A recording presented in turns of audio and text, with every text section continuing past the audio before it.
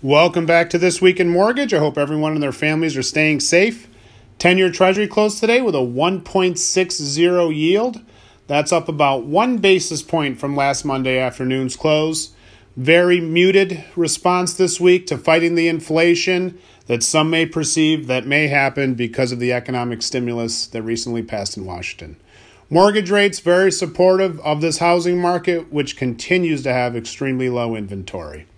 Stock markets, the record run continues.